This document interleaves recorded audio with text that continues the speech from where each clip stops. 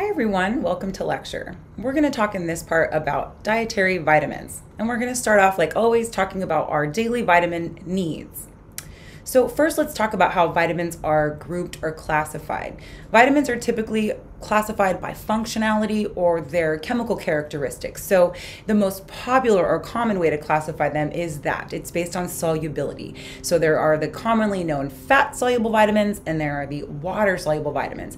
And again, this just refers to their immiscibility or mixability with water. And this is important in biological systems because our blood and our cells are water-based. So how fats are processed and the functions of them are very much dependent on these solubility characteristics.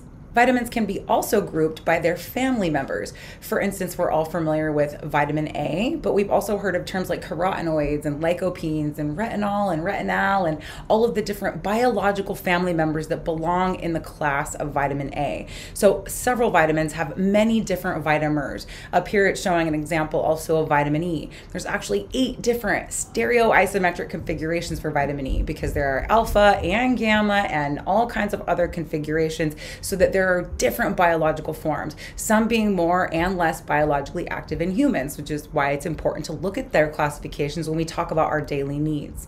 So the vitamin intake guidelines are set forth in the DRI. So the dietary reference intakes for vitamins are split up into 4 different books, and they kind of take a functional approach, but it doesn't fit perfectly into that mold. But they have vitamin A and K in a book, vitamin B vitamin group in a book, vitamin C, E, and the carotenoids, which I'm assuming are the antioxidant groups, in one book, and then vitamin D is included in its own book separately with some of the different dietary minerals. So I'm not quite sure the strategy. It might have even been the order in which the research was conducted, which is something interesting I didn't mention. The vitamins are named in the order that they were discovered. And then the subvitamins, of course, B1, B2, B3 in the order they were discovered. So anyways, the DRI is split up into several books, but in summation, there are EAR values, which we remember are the estimated average requirements. Those are extrapolated into RDAs, which is the term we're most familiar with and that we see on our facts panels. But these RDAs, we have them for 10 vitamins and minerals of the 13. So the other 3, kind of jumping ahead, they only have established adequate intake values. So these EARs or RDA values for these vitamins are established by research. And in the case of vitamin A, we would look at functional needs and functional declines with and without vitamin A in the diet. So as we'll learn through this lecture, vitamin A is needed for proper vision, and light triggers that reaction. And so we were able to do research to see how much vitamin A is needed to allow that to perfectly work. We also know that in research, we know the amount of vitamin C that's needed. It's a little different for men and women. And we also have guidelines for smokers because of the additional oxidative damage to consume an extra 35 milligrams of vitamin C.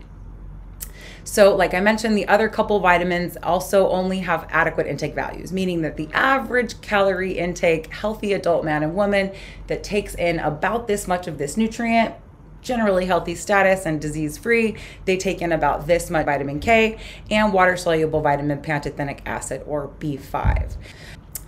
Dietary guidelines for Americans, just this latest iteration that was recently published, emphasizes still that we may be needing to do more research and more promotion to get people to increase A and C, which are from fruits and vegetables, D because of our use of sun filters and protections and more clothing, and which is great for skin cancer purposes, but it limited our vitamin D synthesis, and then vitamin E. So we also know that there are behavioral vitamin needs, meaning that we sometimes our dietary influence is impacted by the things that we think or the environmental influences that impact our foods and the way that we perceive vitamins and our need for them. So for instance, individuals have goals related to all sorts of different factors for health, like immunity, bone health, energy, heart health, you name it. You can find a vitamin product or supplement with a claim related to it. And we'll spend some time in section 3 and 4 and in some of the practice activities doing just that. The external controls for vitamins in the environment are significant because the FDA requires that food companies supplement or enrich or fortify their flours. So when we take grains and we melt them into flours, they have to add those nutrients back. And this is a huge source of our B vitamins in our diet, as well as vitamin C in the case of like breakfast cereals, which we all love. So also milk. Milk is one of those things that when we took the fat out of it to make low fat versions, which is healthy for the population, we took those fat soluble vitamins out. So now the government requires that they fortify or add them back in. So that impacts our daily vitamin intake. Also, seeing our need for vitamin D and the changes in our behavior and the use of sunscreen, we now have on the label a requirement about added vitamin D. And the reason that they required vitamin D is one, because we need it, and so they're calling attention to it, which again perceives how much we need of it, but this is for people who don't get enough sunshine. But vitamin D also is important on the label because they're also requiring that they label whether it's synthetic or plant or animal version like D3 or D2, which again, we'll talk about more in the food component. So marketing for vitamins also influences our opinion, but there are actually some legit qualified claims for functions in the human body for both vitamin D, calcium, and calcium's in the mineral lecture, my bad, vitamin D, but they go together, and folic acid. And by the way, we will clarify any kind of confusion that you would have about the connection with vitamin D and bone health and calcium in this lecture. So folic acid, there are also claims about that and neural tube defects, which we'll talk more about that in this section on reproduction and pregnancy and the need for folic acid in that way. We also know that there's lots of vitamin claims in terms of their content. So good source of, excellent source of, and we see that so much with vitamin C. It's crazy. There are also unregulated and undefined claims, and kind of ties to this one. This is a little exorbitant, and I could say a million reasons why, but for one, it says that the result is a food-based formula. This is literally like a little powder capsule. So just a funny thing that people would read, and it has some scientific language, but it's silly. But related to that is in immunity and vitamin C's role in immunity and why vitamin C is so tied to immunity. So vitamin C is a very healthy vitamin, and we will talk about it, but the mismarketing of what vitamin C's function is in immunity is very misleading on marketing and used in advertising. So we'll talk more about that again, and when we look at the processing and the roles of vitamins. So the sources of dietary vitamins in our diet include plants and animals, but we're going to start by talking about whole foods that are not processed. And I haven't mentioned it yet, surprisingly, but one of my favorite facts about vitamins is the teeny tiny little quantity in which they are needed in a day. So we're talking about amounts that are as light as like a little baby down feather on a bird, or the total weight of all vitamins in one day is the weight of 2 contact lenses, or about 40 milligrams. That's also as heavy as like half of a toothpick. Okay, so we're not talking about a lot, we're talking about a very small amount. We can look at the different vitamin groups, just again highlighting all of the different families or vitamins for retinol, vitamin E, vitamin D. Also there's the D2, D3 forms, like I said. So it looks complicated when you're researching like the vitamin content of a food, and you get something, an analysis that's this thorough. There are so many vitamin families, which is again why we're kind of unraveling the confusion of the subject of nutrition. It's not always straightforward because there are a million different names for all of these simple vitamins, different versions of folate, but point is that they're different, affected by time and temperature. So basically cooking and spoilage and maturity. So fat soluble vitamins actually, they're enhance their bioavailability with cooking and heat and time, and water soluble vitamins are destroyed. So they have more losses, like vitamin C and folate. Those vitamins tend to be less in a cooked final product, whereas the fat soluble vitamins, sometimes their bioavailability is enhanced with cooking. So that's an interesting thing about how it affects the amount of vitamins in our foods.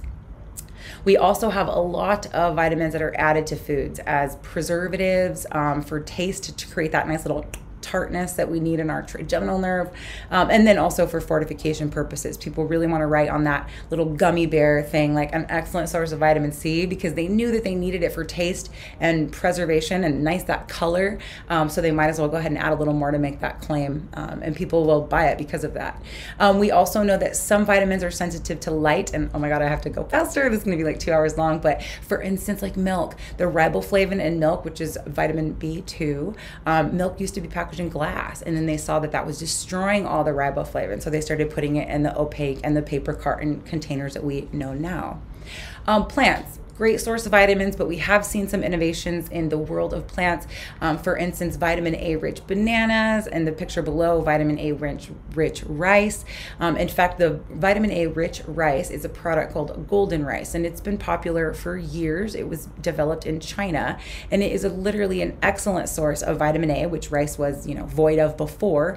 But because of a million that I couldn't explain why, but political, social, and economic reasons, golden rice isn't in the food supply.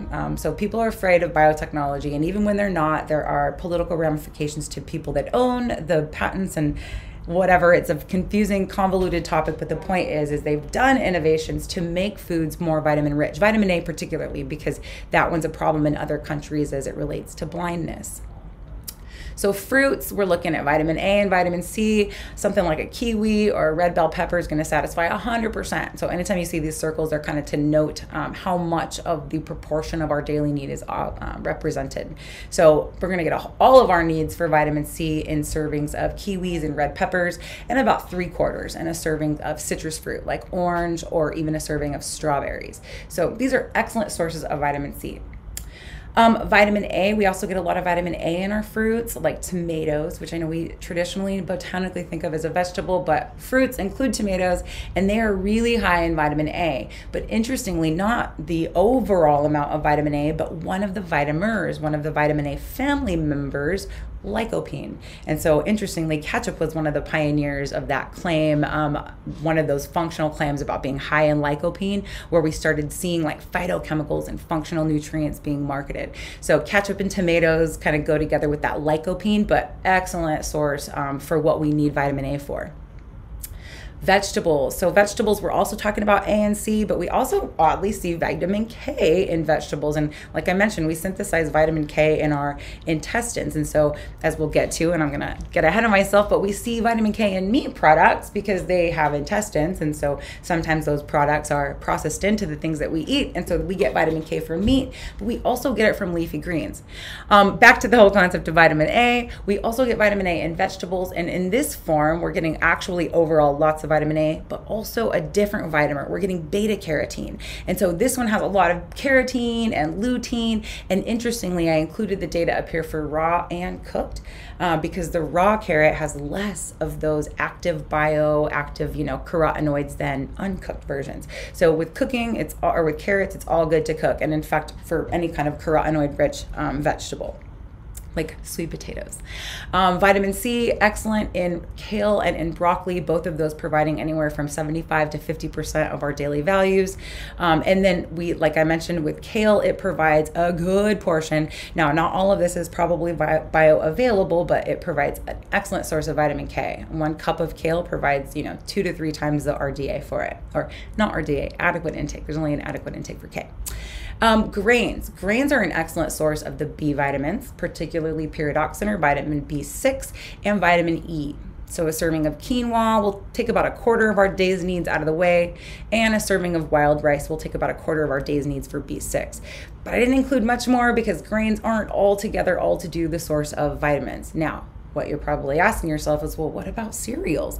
We haven't got to processed foods. We're just talking about whole foods, whole grains, things that haven't been processed into other products. Nuts, seeds, beans, and legumes. So sunflower seeds, excellent, best nut or best seed for vitamin E content. And as we will get to in a moment, so are its oils. Almonds are also a pretty good source, satisfying about half of our daily needs. Peas are also, which is a legume, is also a great source of vitamin C, as is edamame. In fact, edamame is the best source of folate outside of fortified sources. It's like the best whole natural folate food source, but it's not that bioavailable. So even though its folate content is high, its bioavailability is relatively low. So I think I just kind of, I got ahead of myself on that. So folate, this shows the amount total versus the amount that's actually available to us in terms of the equivalents for folate, which again are divided by a factor that considers that plant sources just aren't as concentrated as the kind that we'll get from folic acid. So animals have a good amount of vitamins to offer in the diet also, particularly the fat-soluble vitamins A and D, and B vitamins B12 or cobalamin and B3. Liver. Liver is the best source of vitamins and super concentrated in vitamin A and vitamin D. So is fish. Fish is the most concentrated source of vitamin D per, unit of weight.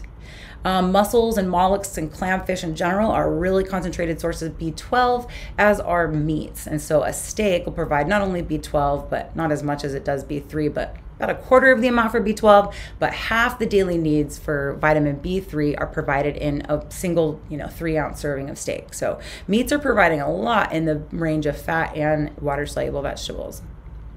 Now, milk is one of those interesting ones like flours, which we haven't gotten to, but that it's fortified. And so we left up here to show you the difference between a fortified and a non-fortified milk in the content of retinol and the content of cholecalciferol, which is vitamin A and vitamin D. Those are the two that are required to be added to milk. And then vitamin B12 and riboflavin, or vitamin B2, are both naturally high in milk. And so just one glass serves half of the daily needs for both those two.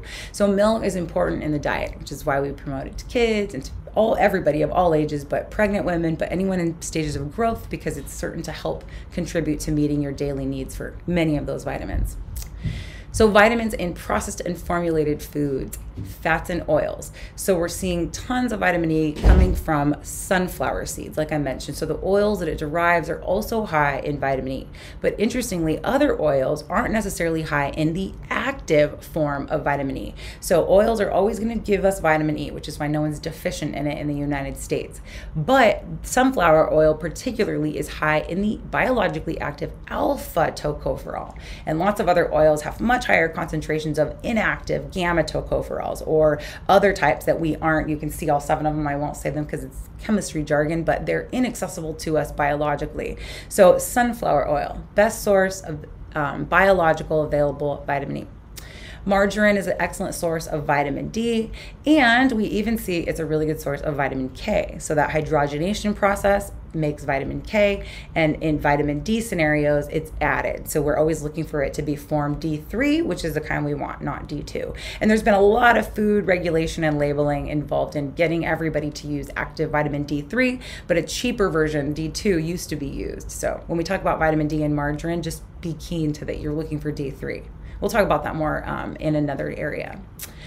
Flours and meals, they're also fortified with the B vitamins. And I just put up here per 100 grams because it isn't feasible to talk about a serving size for flour. It's not like we go to our pantry and get a quarter cup of it and eat it. So per 100 grams, just for relative comparison of the amount of folic acid, niacin, thiamine, and riboflavin, which is B1 through B3, and folate, just to see the amount of those vitamins that are satisfied per day per 100 grams. And you can see the difference between whole, which is less than enriched, but which is really way more than the non-enriched stripped version. So you've got this probably perfectly balanced seed that you have stripped of everything, which is the bottom row, and then we fortify it back to be better than ever, which I don't know how I feel about, because it's the reason we don't have vitamin B deficiencies and neural tube defects, which we'll get to with pregnancy, but it's also, we had something good before. We made it a little softer and more bakeably delicious. Supplemental nutrition products. So we also take and isolate little things in foods to extract out of them their lovely properties with vitamins. Like wheat germ is an excellent source of folate and vitamin E, or like we mentioned with liver, fish liver, excellent source of those fat soluble vitamins A and D. And even in weird things that we don't really associate too much with vitamins, but like spices that we would use on foods, like turmeric, excellent source of carotenoids, like those vitamin A family members. So packaged products, bottled beverages have lots of added vitamins, again, for taste, tart, pop, preservation. It balances with sweet, so lots in these juice products. We always see them in concentrates. We also see them in energy products because they're related to energy claims, which we'll talk about in component 4. Processed grains. So we think that processed grains do provide a lot of added vitamins, which they do, but you can see that breads and pastas aren't where we're getting it from necessarily. Breads and pastas altogether, as we add them up in the diet, as we have 2 slices of bread, maybe 4 times a week, if we eat sandwiches for lunch, then it starts really adding up to contribute. But in terms of one serving, it's all about breakfast cereals. 100% of the daily values for all of these B vitamins, and including vitamin E, are provided in cereal. So cereal, they really do a good job of making sure that it is enriched and fortified, which is again why we promote it for youth and for pregnancy and even older folks who just need those, make sure to get those extra vitamins. We get vitamins in condiments and sauces. Again, tomato products have lycopene, like I mentioned, with vegetables or fruit and ketchup. And we see those oils that are used in dressings contribute plenty of vitamin E. Dietary supplements, and this is the last part on food sources. I apologize, this was long, but dietary supplements. Fat-soluble vitamins are provided in the diet by these supplements, and people take vitamin K. And really all I'm pointing out to you here is I'm not hoping that you memorize the different vitamins of K because we haven't really, introduced them. It's not that high level, but this is active form K2. And so this is a more biologically active form than the kind we would get in the kale, right? We also know that vitamin E, we talked many times about the vitamins, well, a couple times, about the different vitamins in the vitamin E family. And you can see right here, this one's silly because it's literally promoting that they have not only alpha tocopherol, which is the one that's biologically available to us, but also the other 7 that aren't. They like list them on there all proud, but it's just a consumer confusion mechanism. Vitamin D, you can see right there, big and proud. They've got that D3 really pulled out to let the consumer know that it's that biologically active form. And then lutein. So you're not going to usually see a plain old vitamin A supplement. Occasionally you do. It's for old timers who understand, but usually they're more tied to like beta carotene, lutein, lycopene, because people think that those, the carotenoid versions, the carotenoids, the pre-carotenoids are better for supplementing, and they are. And we'll talk about that in the imbalance section, but you can overconsume vitamin A easy. So most of the time these supplements are very much making sure we understand that it's from plant sources like lutein and beta carotene, and it's one that you won't overconsume as easily, like retinol from plants. That's super from animals. That one is very bioavailable. We also know that water-soluble vitamins come in supplement form. Look at how much vitamin C comes in these products.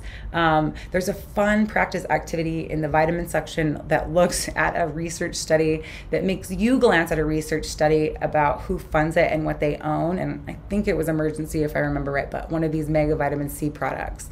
Vitamin B12, cobalamin, again, just to kind of show you about the amount they prescribe, and then they're bioactive. This one's methyl, this one's methylated already. And in the next section, we'll talk about what that is and why we need B12 in the diet, but it's involved in methylation. And so you can see that they already methylate it for you, so it's nice and bioavailable.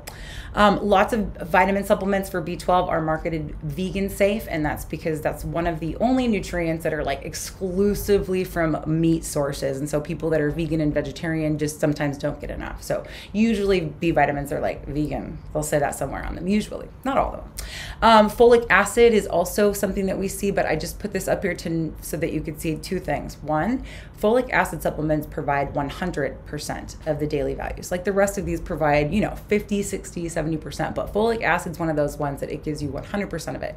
Number 2 is that it's always folic acid. If I haven't said exactly yet all the vitamins in the folate family, it's folate, which is food folate, natural folate, and folic acid, which is the kind that's added to foods. You're always going to see synthetic folic acid on supplements because it's more bioavailable. Why would we put natural food folate extracted from food when we could use the more bioavailable chemical synthetic version? So folic acid, you'll always see that as the form for vitamin supplements. And methylated folate, again, like B12, it's involved in methylation reactions, and so we're going to go ahead and methylate it for you. And not saying if that's effective or not, but it's methylated folate because it's supposedly more bioavailable and more prepared to do what it does. And a B complex vitamin. And this is called the complex because they usually come together. It's not too often that you see vitamins like vitamin B1 all by itself or thiamine supplements. Usually you see B supplements sold together as a complex. So that was the longest section. Now we're going to go on and talk a little briefly and a little bit more broadly about vitamin processing, because really vitamins aren't processed the same way that macronutrients are, in that they are like broken down, catabolized, built up, and stored. The processes are more simple. They have these like functional contributions that they make, but they aren't as like catabolic or anabolic. They also aren't in need of as much breaking down during the digestive process. So it's basically an overview for everything until we get to the functions of vitamins. Because again, they're kind of directly contributing right away. They're not really needing to be processed much. But for fun, to walk us through our regular outline, we have obviously bile is important. So the liver makes it, the gallbladder holds it, Bile is needed to emulsify fats, which allows fat-soluble vitamins to be absorbed. So they move through the stomach. The cells of the stomach release what's called intrinsic factor. Intrinsic factor is in blue because it's a protein. If you haven't picked up the color theme yet, today's purple, which is why I have a little teeny bit of purple. It's not my favorite color. And mauve, I could deal with that. But intrinsic factor is blue because it's a protein that's made by the parietal cells of the stomach, and it binds to B12 so that it can be absorbed. Also, we have the hydrochloric acid secretion, which allows protein-bound vitamins, showing there, to be hydrolyzed or freed, liberated from protein so that they can be absorbed soon in the small intestine. In the small intestine, obviously that emulsification process happens for fat-soluble vitamins, and then as they're absorbed, B12 bound to intrinsic factor is brought in through active transport. I clearly couldn't go over with you guys the mechanisms for every single vitamin. I just included B12 because it does have this one little difference in that it is bound to B12 and it requires sodium. So it's like facilitated, it's active, it takes energy. Absorbing B12 takes our body a bit of work. They're absorbed straight through by portal, B12 or cobalamin, straight through to the portal route by the hepatic or the liver circulation. The fat-soluble vitamins, again, they're with fat. They're taken into the enterocyte, packaged into a chylomicron, just like fats, and they're absorbed through the lymph system because they're bigger and bulkier. Then there, again, yeah, that was a lot of over animation there. In the large intestine, we have bacteria that produce a number of vitamins, mainly being vitamin K, because this is our primary biological source. But we also have a little bit of folate produced by the large intestine, as well as B5. And the reason they produce folate and B5 is because they do energy respiration just like we do. So they have a little bit of folate and B5 that they're interchanging in their sustenance of energy. Those microbes are just like we are metabolically in terms of their oxidative capacities. Well, not just like we are, but you get it.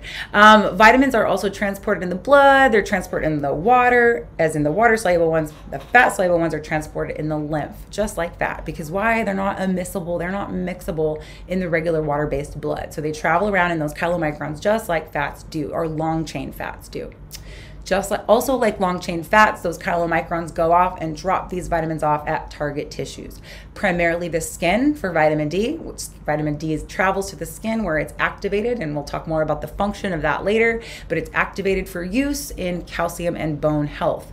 We also see vitamin D go to the renal area and activate another hormone, calcitriol, so that it also plays a role in calcium homeostasis and bone health. So vitamin D is taken to those areas and processed, kind of, I would call it more like activated.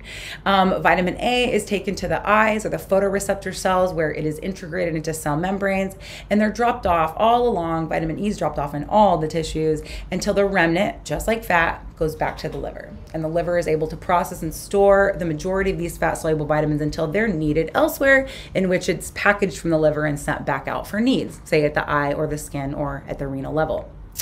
So vitamin storing tissues, like we mentioned, the liver cells or the hepatocytes are pretty good at storing tissues. We could have called this one a regular like anabolic metabolism, but I didn't really want to say it was directly that because it's just this temporary storing. You know, vitamin A is esterified or kind of like glycogen, I guess. It's, you know, kind of tightly bound together. Vitamin E is converted to synthetic forms, or not synthetic forms, it's converted to its active biological forms, and there's storage form for vitamin K and the B vitamins. So a little bit deep in level, but the hepatic area or the liver is where most of that is done.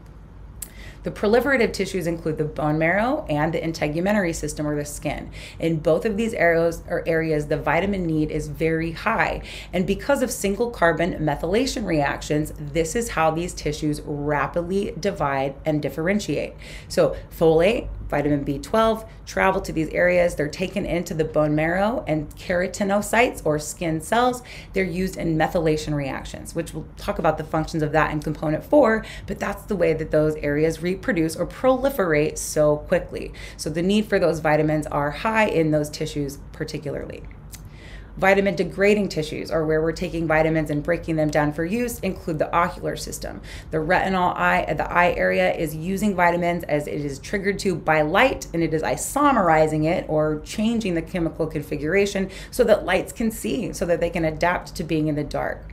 The integumentary system, or the skin cells, they actually convert vitamin D from its inactive to its active form so that it's able to go and activate the kidneys. And the kidneys are part of the urinary system, but in this capacity, the kidneys produce a hormone called calcitriol that's activated by vitamin D, which is the point of bone density, which we'll get to in just a second.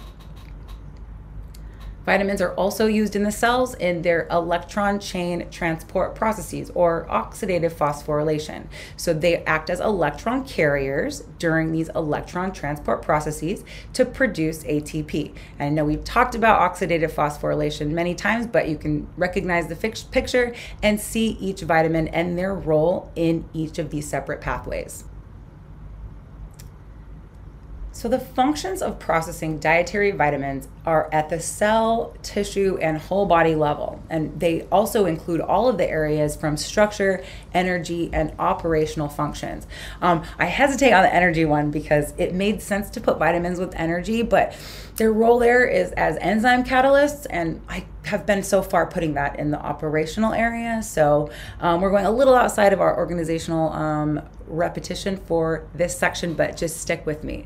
So vitamins are integral to human body structures. We've mentioned it a couple times, but they're integrated as rhodopsin into the membranes of eye cells. So we know what cell membranes are. We know there are fats there. We know there are proteins and glycans there. We've talked about those in previous lessons. Now we also know there are vitamins integrated into that membrane also. They're stored there, and they also contribute to the functionality of the membrane, but we need that structurally in that cell. We also know vitamins contribute to energy as coenzymes. So when we convert or catabolize nutrients and we turn that into energy used to rephosphorylate ATP, we need these vitamin coenzymes.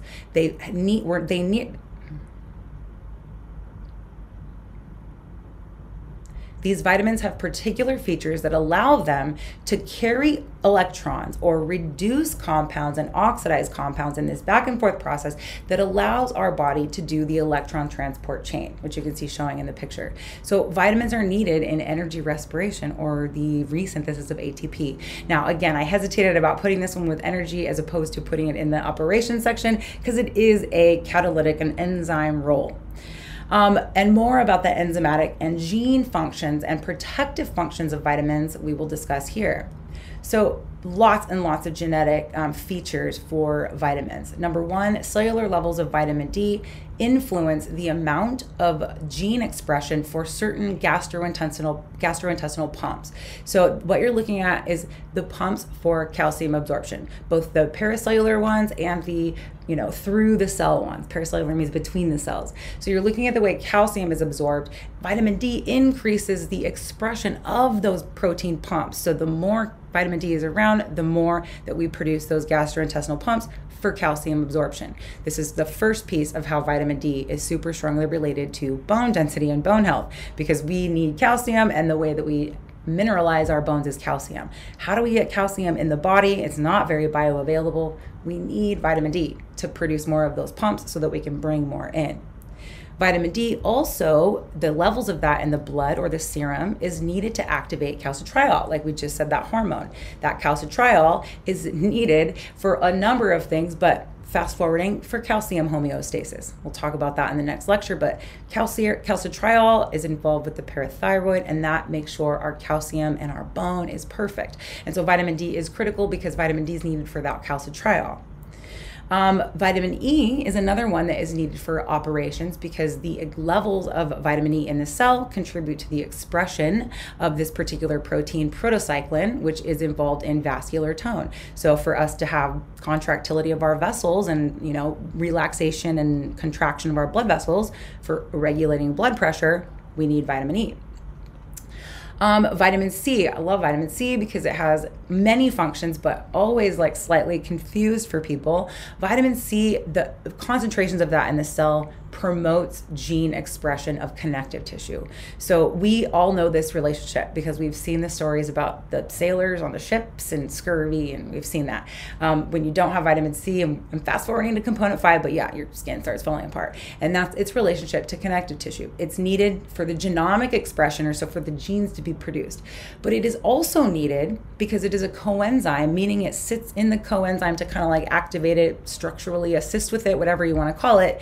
It's a coenzyme for the cross-linking in collagen. So not only is its concentration helpful with connective tissue production, gene-wise, but also it is needed for an enzyme that allows collagen specifically to cross-link. And without tight collagen cross-linking, you don't have strong connective tissues, and you can be lightly deficient in C. Again, I'm getting ahead, but your gums just bleed easily because you don't have strong collagen cross-linking. And so long story short, ascorbic acid is needed for the hydroxylation of these 2 amino acids in their collagen cross-linking. So vitamin C, critical for, in here, the connective tissue collagen role, and we'll talk in a minute about its role in inflammation or antioxidant. Cobalamin. Why didn't you just talk about that right here? Because we're still talking about coenzyme and catalytic features of vitamins. So cobalamin, or vitamin B12, is a cofactor for an enzyme called methionine synthase, okay? So methionine synthase is needed in conjunction with the methylation of homocysteine. I know this is complicated, pause and rewind. The methylation of homocysteine requires folate. So in conjunction with the methylation of homocysteine by folate, the amino acid and, the enzyme methionine synthase is needed to make methionine. And if you guys remember from the protein lecture, what does methionine do? Methionine is the amino acid that starts all of the genetic processes for protein synthesis, and particularly for hemopoietic ones like red blood cells, proteins for blood clotting, and yes, back to collagen. So anywho, and immunity, because those are also hemopoietic proteins. And I know I'm getting way ahead of myself. I was supposed to just touch on the concept here that folate and B12 are needed in the, basically boiling down to, you can call it for methylation reactions, but that's component 3 stuff. What it's needed for is to produce methionine. And methionine is an essential amino acid that we need to make hemopoietic proteins. Vitamin E and vitamin C, their functional roles are protective. So now we've kind of moved on from the catalytic features. And if you notice, we still haven't touched on how vitamin C is related to immunity. That's just my favorite thing, because it's just, my mom's always like, did you get your vitamin C? I think I've told you guys this, but we got COVID. And it was just everybody was like, have you been getting vitamin C? And I was laughing. I'm like, we definitely are good on vitamin C, but we always are. Like if we were deficient on vitamin C, that'd be a fair question. But I'm like, you guys know we're adequate on vitamin C because everybody knows me and my vitamin C. Anyway, I digress. I'm getting sloppy at the end here. So vitamin E and vitamin C act as cellular antioxidants. And what they do is they take these reactive oxygen species, gnarly little fang guys, and they oxidize them. And what that means is they let it have an electron. They donate an electron to that free radical or that unstable molecule. And that produces a non-reactive product. And this is what your cell wants, because that reactive oxygen species is just that. It's reactive, it's gnarly, it's causing damage, it's bouncing around and causing damage on the membrane, on mitochondria. It's just bad for all your little cell organelles. So vitamin E donates that electron, stabilizes or neutralizes it, and now it's not toxic anymore. And then vitamin C, in turn, not only can vitamin C do that, it can also donate an electron or oxidize it, but vitamin C also recycles or regenerates or reoxidizes that tocopherol dimer back to alpha tocopherol. So it re-donates its electrons. So they're involved in these redox, which is a combination of reduce and oxidize, redox, get it? Oxidation reduction reactions all day between vitamin C and vitamin E, and that keeps our cell nice and neutralized from these bad free radicals that are just produced naturally. And we'll talk more about that in the disease section. We're going to talk in this last component about vitamin status, or imbalances or aberrant intake in vitamin daily that creates different clinical, biochemical, anthropometric, and other types of manifestations. So vitamins can be toxic at really high levels of intake, like superseding the 95th, 97th, 98th percentile of the population. We do see toxic effects for certain vitamins. Vitamin A, at just 3 times the level of the recommended daily intake, we see that it can be toxic. And folate, even a smaller amount, 2.5 times the daily intake, can create toxic effects. And most specifically, I'm kind of jumping ahead, but the problem with overdoing it on folate is that you oftentimes miss other deficiencies. Folate masks deficiencies of other important vitamins. So we also see that certain energy nutrients like B3, that's niacin, that one's the most common in like energy drinks. It's also in a lot of detox products. Like if you've ever known anybody that needed to do like a marijuana test, they're loaded with niacin, and it's because it like creates this masking effect to the THC compound. And I'm not sure if it works or not. All I know is that if you take those products, those are the cases where we see like crazy niacin, and it's just itchy, like it's like a kind of like a rashy allergic reaction. But the point is yes, vitamins can be toxic in certain high level amounts, but nothing that's caused by dietary intake. These are all things coming from supplemental intake products that are like specifically formulated to have a lot, and then over consuming those. We also see that sometimes vitamins, we can be deficient in them. Now, in the United States, because of fortification and enrichment programs, and because we aren't really deficient in macronutrient intake, so we get oils, we get basically all the food groups in a way that we're not really deficient on many nutrients. These nutrients, A, D, C, and folate, are ones that if we really looked hard and measured, that people would most commonly underconsume. Now, in other countries, significant problems. Prenatal supplementation or before prenatal supplementation, folate, huge problem. Pre-sunscreen, vitamin D, never a problem. So these evolve and change as things happen in society and depending where you live, but there are deficiencies in vitamin A, folate, vitamin D, and C most often that relate to some of the physical manifestations that we'll talk about next in the assessments. So we can make these measurements and figure out different ways to assess vitamin status by looking at different measures.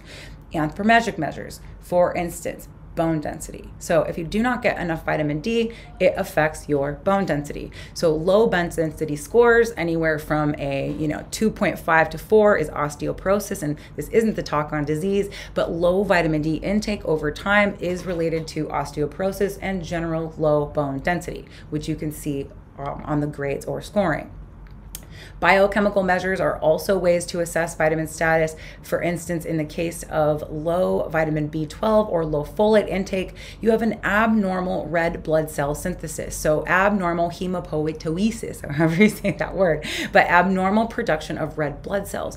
And this creates red blood cells that are macrocytic, hyperchromic, different colors, different sizes, but long story short, abnormal. They don't carry oxygen effectively. So people with B12 and folate deficiencies develop anemias, and regardless of the types, the important concept is that you're unable to deliver oxygen, and so you're generally clinically fatigued and low energy and tired.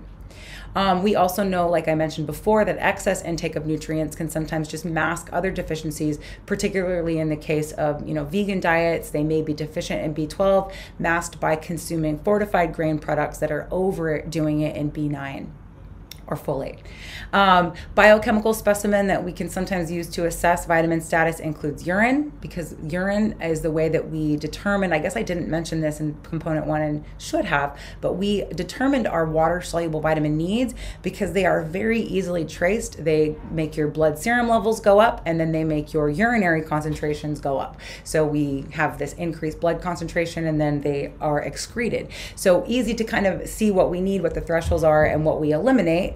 But we can measure in our urine or the blood for water-soluble vitamins and kind of look at if there's none in the blood and in the urine, that means we're conserving them and there may be a deficiency.